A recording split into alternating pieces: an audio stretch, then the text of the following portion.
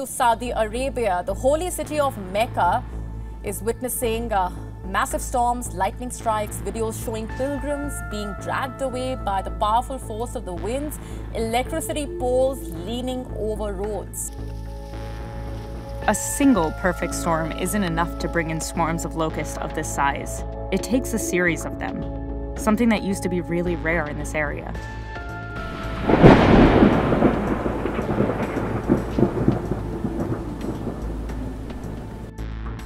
Kaaba is said to be in a state of chaos, as Muslim faithful run helter-skelter following the turnout of strange occurrences. Pilgrims who went there to pray have been left confused as supernatural events, such as locust infestations and catastrophic storms, have left them seeking refuge and safety. However, these mysterious occurrences have made many wonder about the possible reasons why it is happening, and most importantly, why it is happening at this time. Some have even doubted the existence of Kaaba, inciting a plot twist in the story. But what could be wrong with Kaaba, and what is the significance of these strange happenings? Keep watching to find out. Where is Kaaba, and what happens there? The Kaaba is a sacred structure at the heart of Islam and stands in Mecca, Saudi Arabia. Long before the birth of Islam, the Kaaba held significance as a revered sanctuary.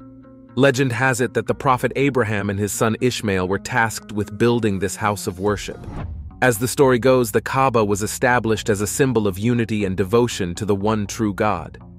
Fast forward, Kaaba is surrounded by the hills of Safa and Marwah.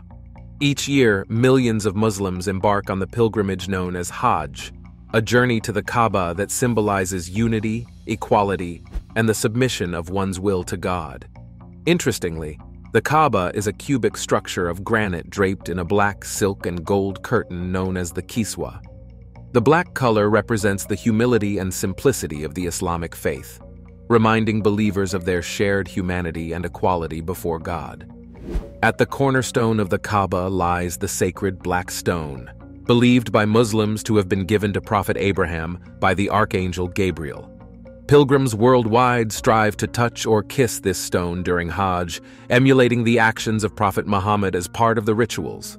The Kaaba is not merely a physical structure, but a focal point for Muslims during their daily prayers. Muslims face the Kaaba when performing their salah wherever they are, fostering a sense of connection and unity among the global Muslim community. So, as the spiritual epicenter of Islam, the Kaaba's significance transcends its physical presence. It serves as a compass for the Muslim world, guiding believers in their devotion and reinforcing the concept of Tawheed, the oneness of God. Consequently, the annual Hajj pilgrimage unfolds in Kaaba as a breathtaking spectacle.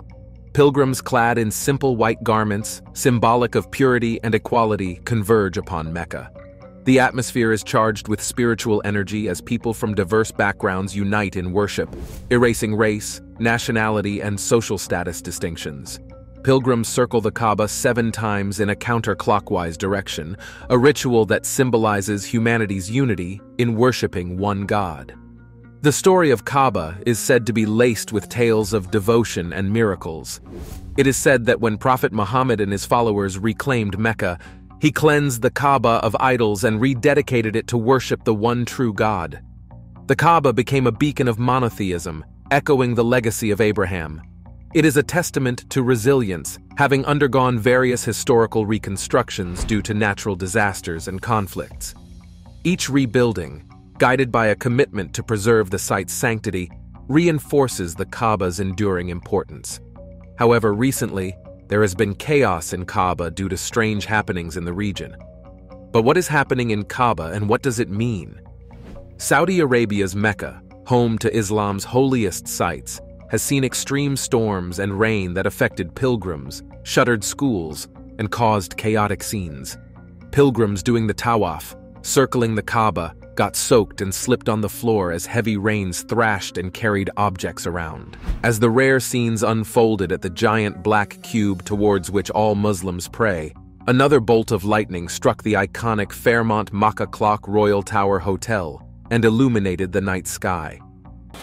Climate change affects the overall atmospheric and oceanic conditions that definitely then impacts the the strength and the impact of any particular weather event. It all began with an unexpected turn of nature, a flood that swept through the surroundings of the Kaaba.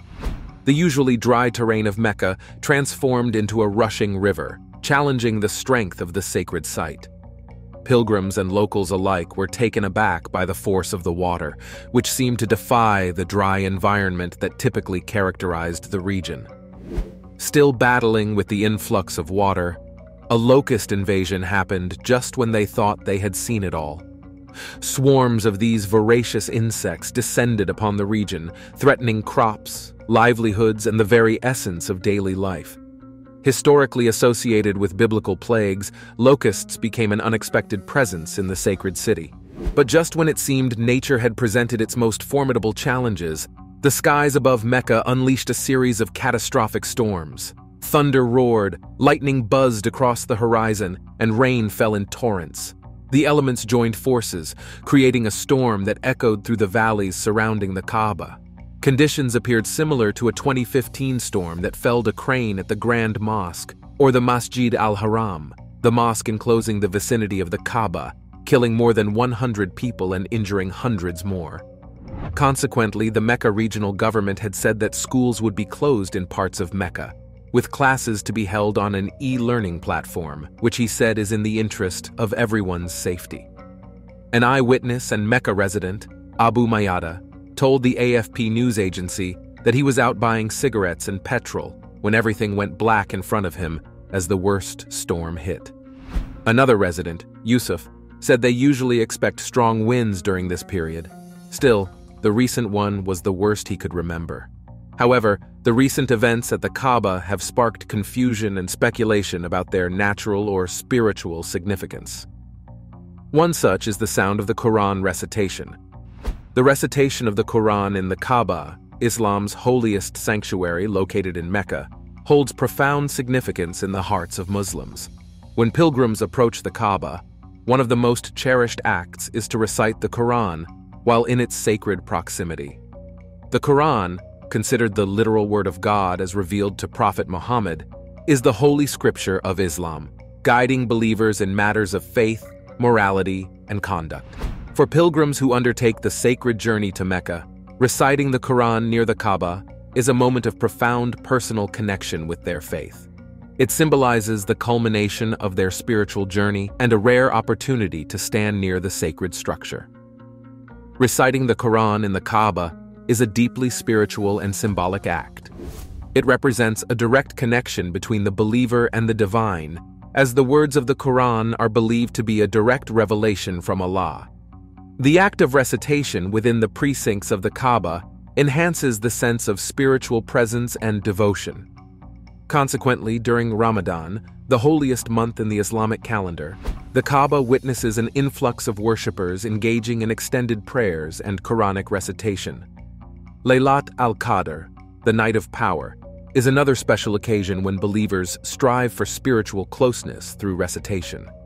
Interestingly, recitation in the Kaaba is not merely a ritual, but an opportunity for deep spiritual reflection. Believers often ponder the meanings of the verses, seeking guidance, solace, and a profound connection with Allah. So the sound of Quranic recitation in the Kaaba is a transformative experience that transcends mere auditory perception. There have, however, been speculations, and the mysterious events at the Kaaba in Mecca have left many people wondering if it goes beyond the hands of nature towards something more spiritual and mysterious. The happenings have been said to be a pointer to the sign of the end times, especially because of the details of these strange occurrences. But are these indeed a sign of the end times, or are they just mere natural occurrences? But how are the floods, storms, and locust infestation a sign of end times?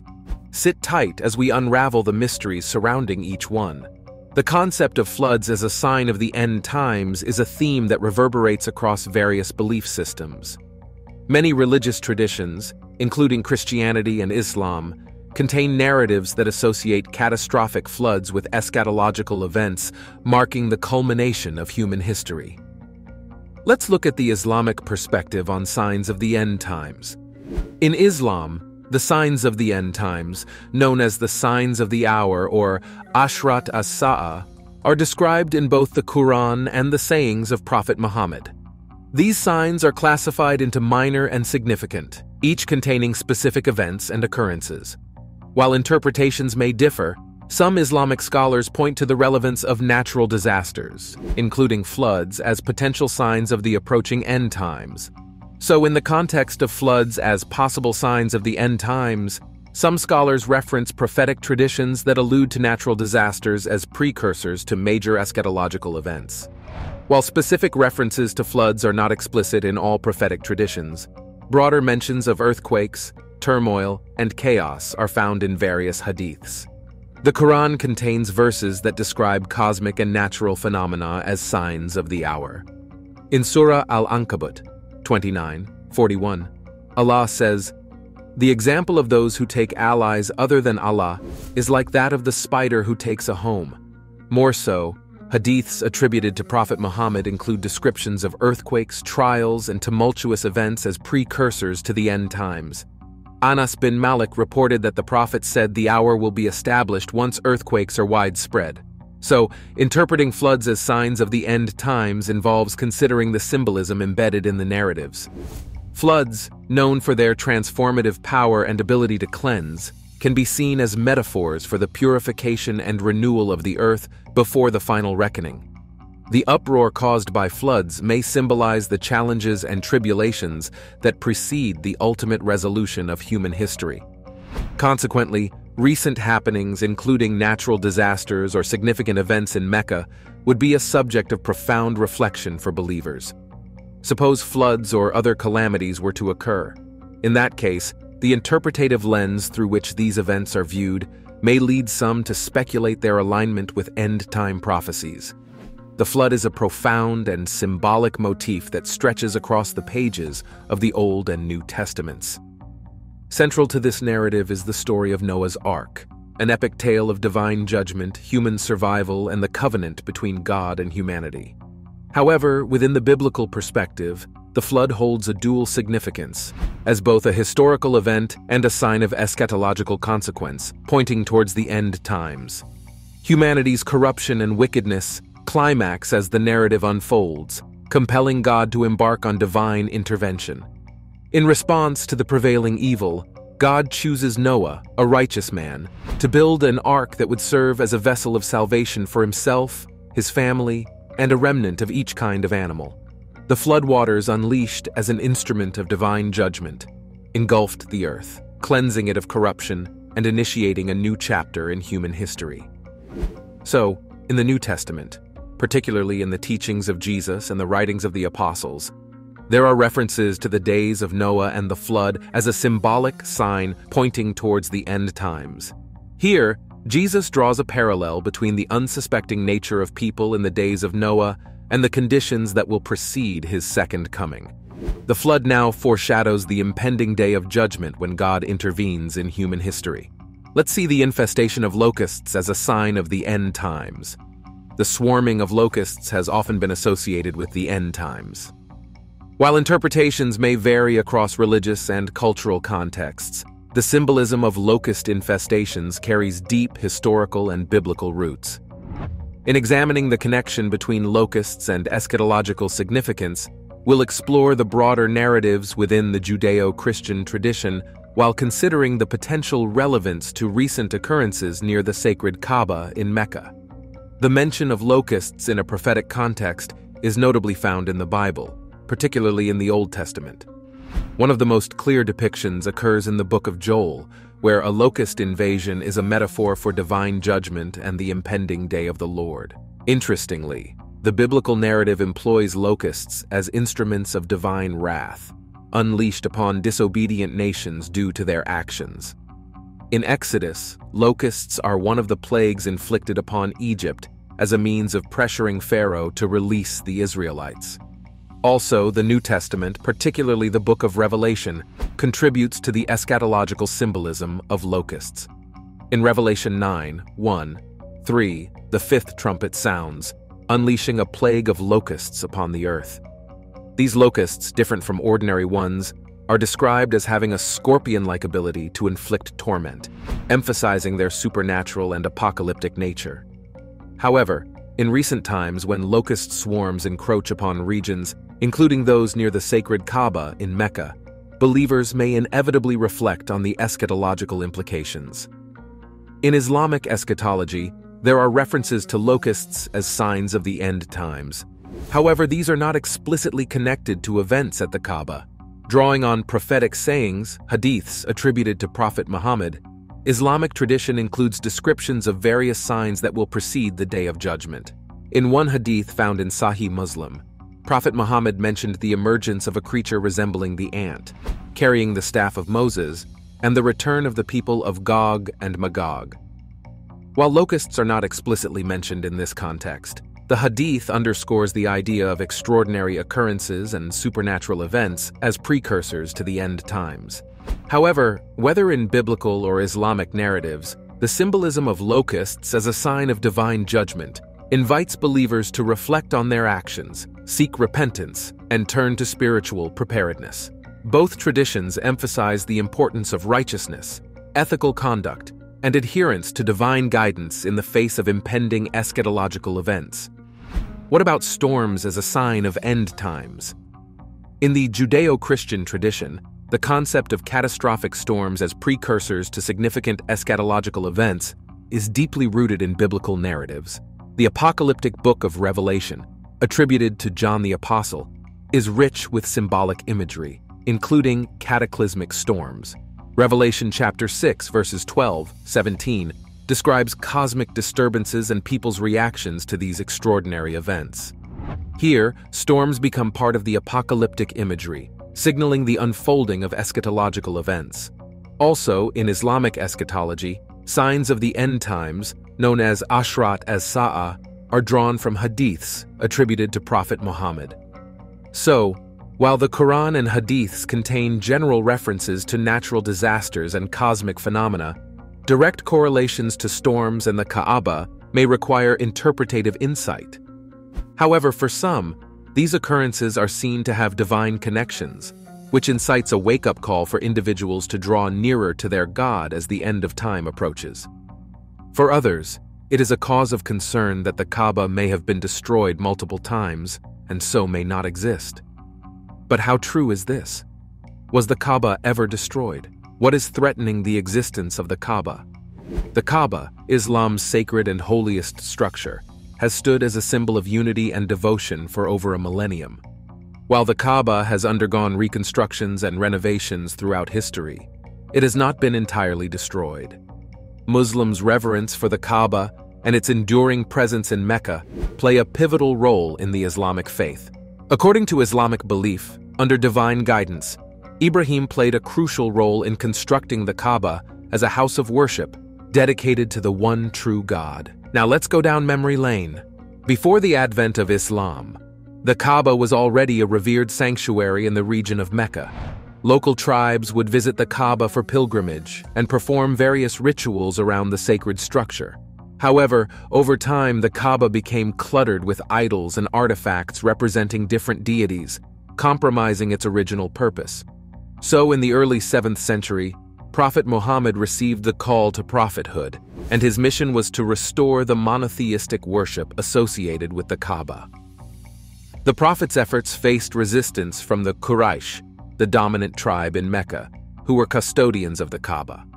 However, despite the challenges, Prophet Muhammad peacefully reconsecrated the Kaaba in 630 CE after the Treaty of Hudaybiyah.